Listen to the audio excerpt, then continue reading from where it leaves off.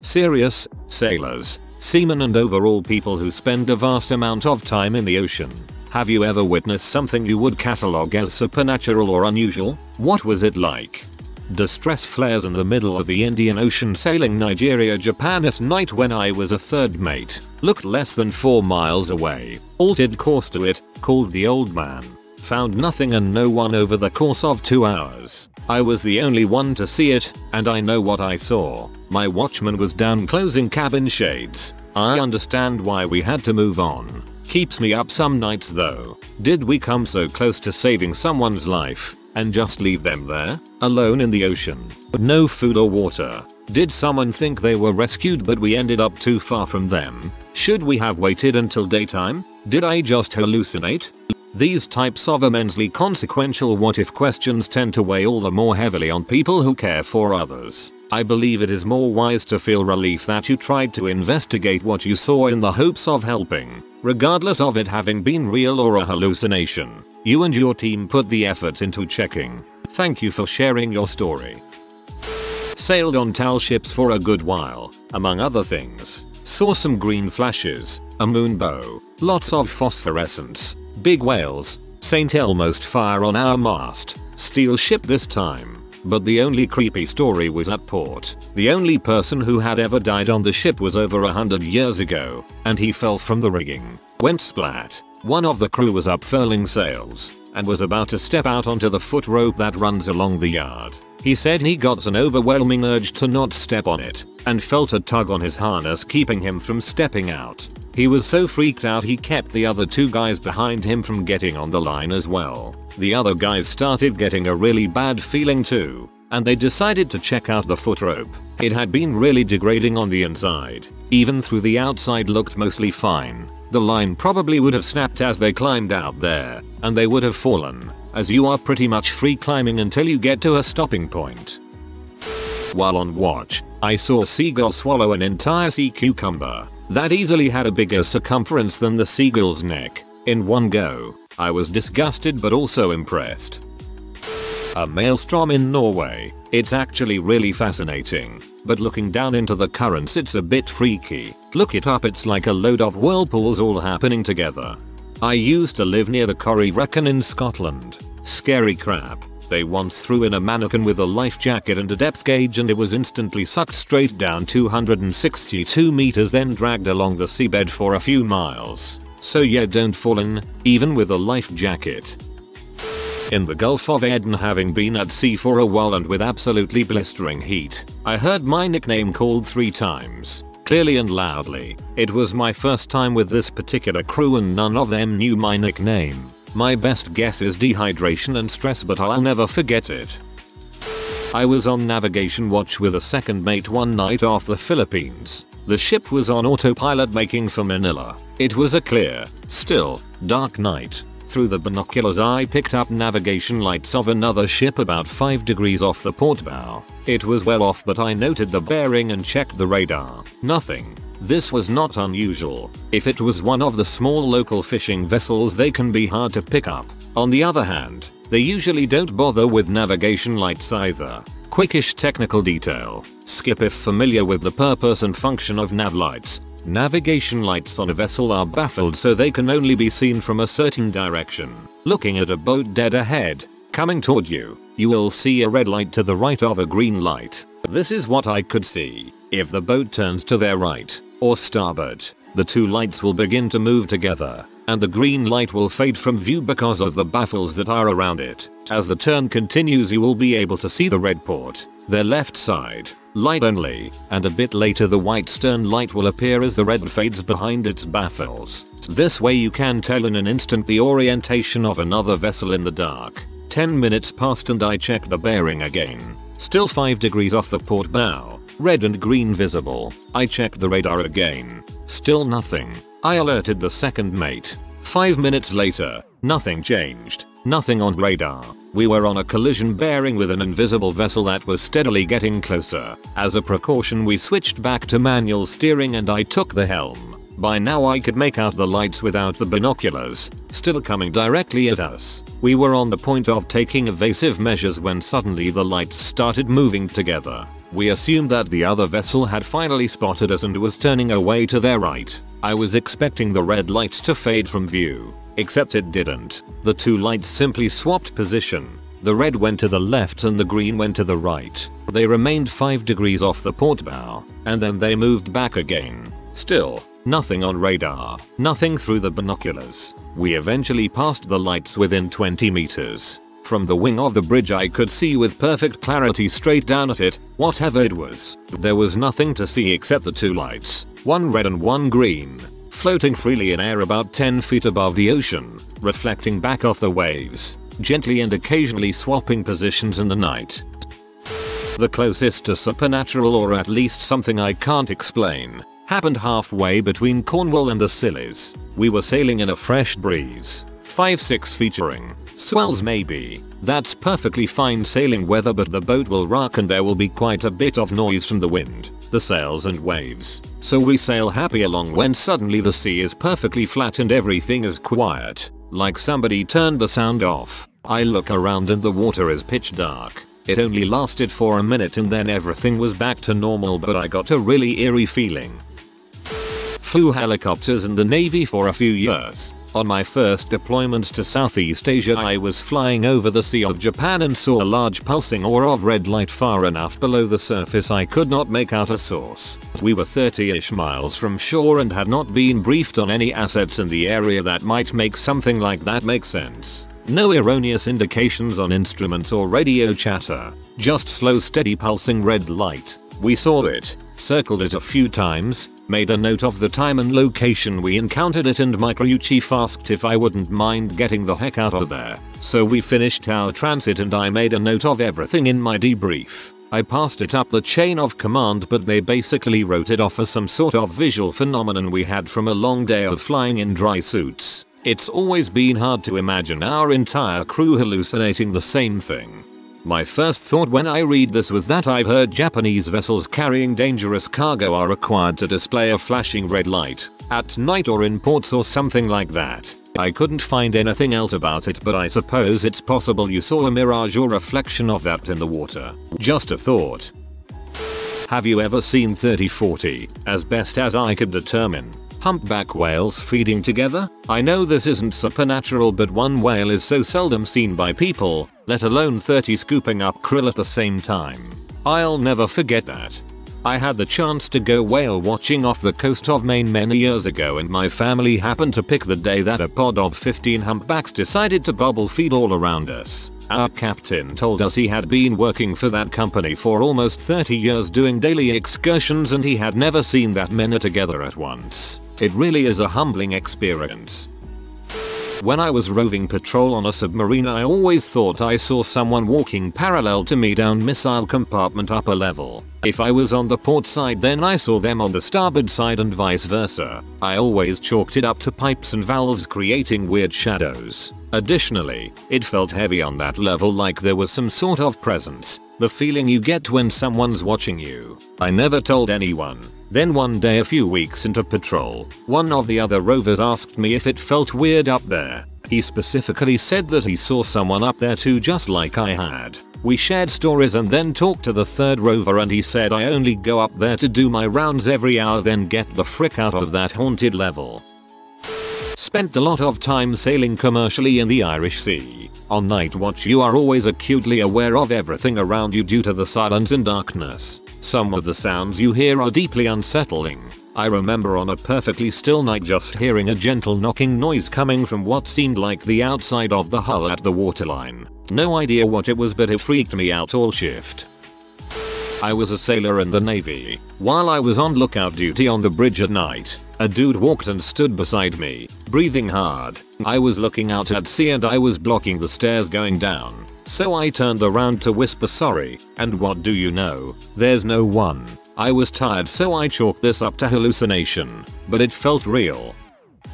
I crewed on a tall ship and we were anchored with a bunch of others in a harbor. We had to take shifts at night because it was an old boat and did weird things. I was on shift in the little steering cabin when I heard someone running around the deck. I thought it was one of the other crew, so I poked my head out and told them to knock it off. They kept running and I was afraid they'd slip, so I followed them. We went around the whole ship twice before I caught up with a shapeless shadow which stopped and flew directly up into the air. Convinced it was a prank, I walked back to the end of the boat when I saw we had drifted on anchor and were almost under the bow of a much larger ship. I called the rest of the crew and we sorted it out. But I might not have noticed until too late if it weren't for the weird shadow. That's a Klaborterman. I read a story here once where someone had family who sailed around the world. One day in the North Atlantic, their sailboat was going over some gigantic swells. They didn't have brakes at the top, so it was safe, but the boat was rising and falling way beyond the neutral. At the bottom of a trough, their uncle looked up to see the sun behind a wave and the silhouette of a whale inside. Above him. On a yacht delivery from France to Greece, after a couple of nights of no sleep, on the third night we were in the Bonifacio Straits. All around in the sea I could see drowning people, waving and shouting for help. We moored up the following morning. Sleep deprivation is a heck of a thing. Good thing you did not recognize the bodies in the water. I only worked as a walk-off cabin attendant, but the old sea dogs always had far-fetched stories to tell. The engineer teaching us about watertight doors told us a story that happened to him on another ship that the same company used to own but was decommissioned and scrapped in 2011.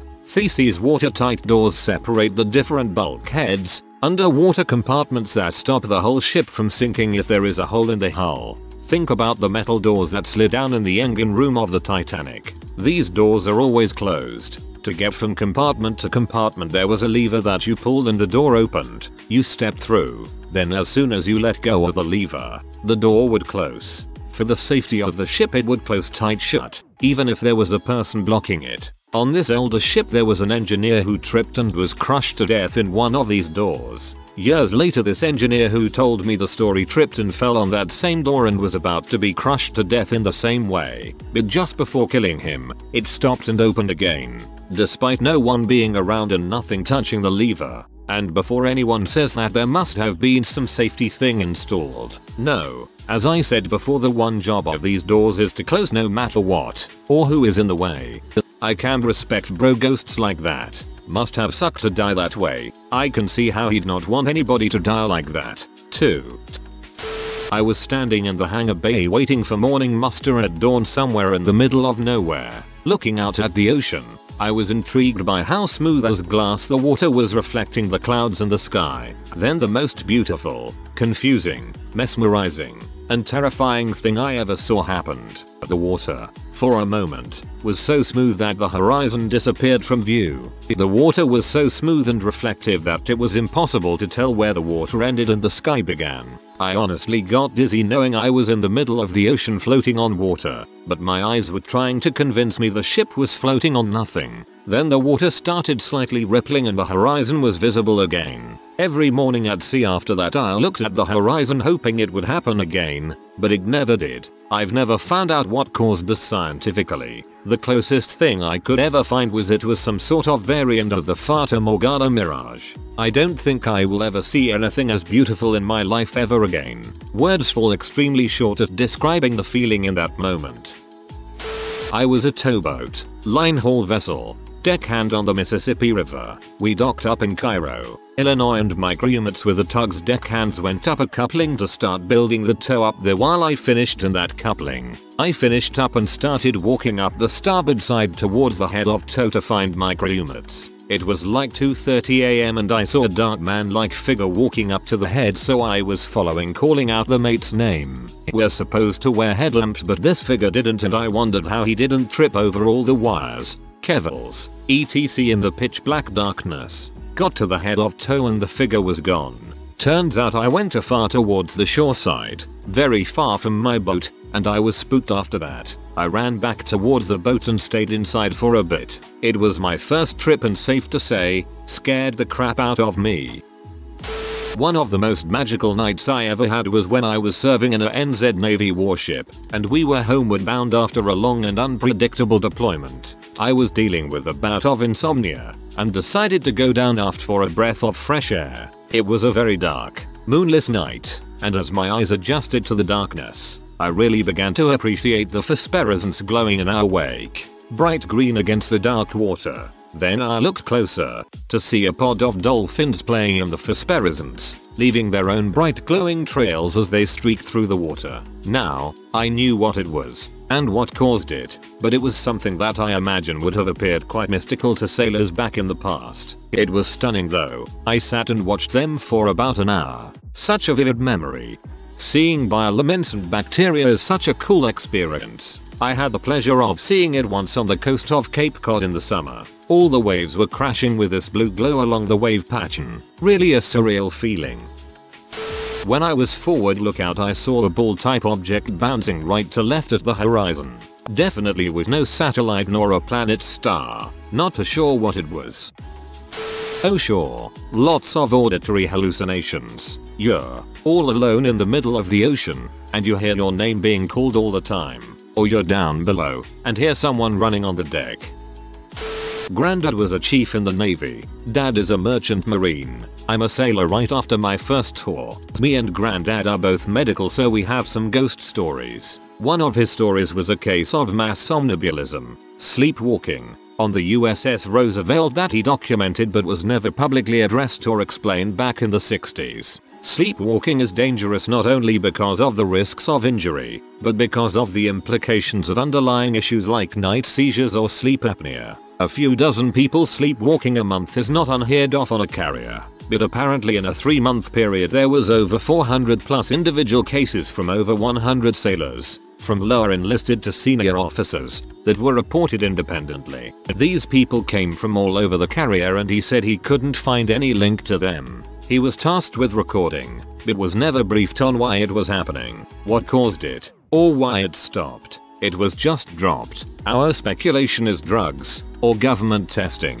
but we'll never know for sure. That's one of my granddad's stories. One of mine was on a smaller ship, that was getting rough turbulence while underway in the Pacific. I swear we went into some kinda Bermuda Triangle crap because we got into this super calm part. I'm assuming the Eye of Awesome crap. I'm not a meteorologist, and it felt like an out-of-body experience. Like the world paused and everything kinda became quiet and ringing like tinnitus for what felt like at least half an hour. And then suddenly it all came flooding back like being forced back into my body and being aware. It was still calm at that point, and we'd only felt the calm for maybe a few minutes. But I talked to some of my guys afterwards and they felt something similar. At the calm point, some said they felt high. I wouldn't know about it. One of our lieutenants said he felt like he passed out and woke up like sleepwalking. It was a surreal shared experience. Doc on the ship, our corpsman chief, said it was probably some pressure drop that made us feel disoriented though, but we still joke we all got abducted for a minute and returned. My dad's done some trips into the Atlantic single-handed. He's reported many hallucinations, mostly auditory, like hearing people call his name etc. But more scarily once he thought he saw a container ship about to run him down. You can't really sleep properly for the first few days because of all the coastal fishing boats, so it was probably just down to sleep deprivation. Alone in a small boat on the Atlantic. That's gonna be a huge no thank you from me. I work security on different ships. One time during night shift on a cruise ship, my colleague and I were in the security office watching the CCTV cameras and just talking crap to pass the time. At the exact same time we both saw a black figure shadow pass in front of the camera in the children's play area. We both got super freaked out but kept watching the other cameras in the vicinity to see if whatever it was passed by those, as it was the only way it could go from where we saw it and there was no way it could leave the area without passing by in front of one of the cameras. It never did. So we went to the area to check it out but obviously found nothing. Afterwards we went back to review the footage and didn't see any shadow moving in that camera again, even though we both saw it the first time in the live feed. Needless to say we kinda started avoiding the kids area at night after that. A lot of death happens out at sea. I know this is boring, but I had a night watchman friend who kept capturing ghosts on camera, but when I saw the footage it always looked like a gnat flew close to the lens and an optical illusion made it look 8 feet tall and on the ground. From down in the engine room, the ship makes a lot of noise, even when it's not moving. Sometimes those creaks, groans, and bangs can sound a lot like voices. Another example that freaked us all out was when the whole engine team heard the same long, low moans all day. None of us knew where they were from until the deck officers told us we'd had some whales beside us most of the day in Alaska. For something genuinely creepy, every contract I've done since I was a cadet, at least one person has died on the boat. That's 8 years, at least 2 people a year. NMB, not me but my friend's dad is an old like 30 or 40 year US Navy vet. No nonsense kind of guy. Many years ago he was on a ship and he got a call a sailor was freaking out and trying to jump from the ship. He was crying and saying he needed to get to his mother. Not long after getting the guy calmed and into the medical area, they received message the sailor's mother had died that night.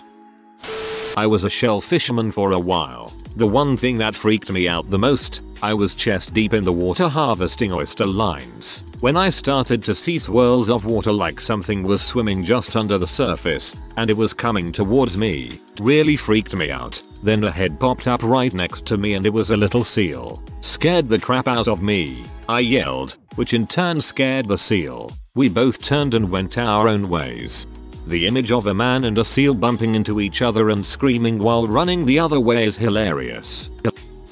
It was about 3 AM during my watch on an ocean passage. I was sleep deprived and fatigued. The sailing yacht was silhouetted against the moon glistening on the water. Suddenly a dolphin jumped from the water below the boom, broad reach, and splashed back in. Then again, then again, then again for the next 3 hours, with the exact position and sound over and over and over. I felt like I was descending into madness because I couldn't stop the apparent delusion. I'm still not sure if there ever was a dolphin, or if it just happened once and was then stuck in some sort of mental loop. The games they play can really throw us on a loop. I was on a cruise in Alaska and dolphins seem to spend most of their time playing games that make them laugh, like they are cracking jokes for hours on end. I got one for ya. I was in the USN 2010 to 2014 and deployed twice on 2 different ships. The first ship I was on, the USS Pearl Harbor LSD-52, we were deployed doing a Westpac. There was a span of time where we were just sailing around in open waters not near any land whatsoever. I was one of the topside watchstanders, meaning that I was responsible for reporting any other sea or air activity, i.e. other boats or airplanes. The area we were in was so incredibly remote that there was almost no activity anywhere. Didn't see a single boat or plane for days. One night I was standing the midnight to 4 AM watch and had just switched to the forward lookout. So I'm standing at the bridge of the ship on the outer deck looking forward. It must have been about 3:45 AM because my relief just came up to let me know he would take over from here. We talked for a few minutes when all of a sudden I got a call from the bridge. The officer on duty was asking me what that was. Me and my watch relief look forward and there is this giant light coming out of the ocean. This thing was huge, probably the size of 2 mobile homes put side by side. It comes up from the ocean and then passes overhead maybe 70 feet from the top of the ship and there was absolutely no sound. Everyone started freaking out. And the craziest thing is that none of our radars picked up any activity whatsoever. We all were just in awe. And no one had any explanation. But we all agreed that we witnessed a UFO. USO are not talked as much as UFO, but many sailors report them. Creepy stuff. If you are new to the channel, you can subscribe. I publish new videos every day. Until then, check another video.